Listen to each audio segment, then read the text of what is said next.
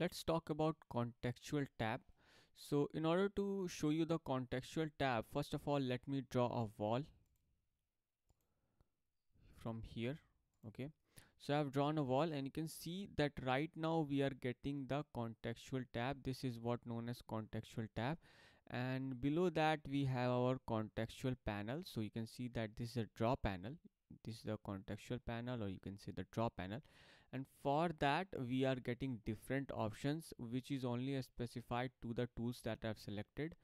So you can see that I have selected the wall, so that's why I am getting these options. So these options will change if you go and select the other tool. So for an example, let me go and press escape that. Let me delete this and let me just simply choose the door. So now you can see for doors I am getting the contextual tab, I am getting the contextual panel, and for that door we are getting these options. So like that the contextual tab will change as per the tool you have selected.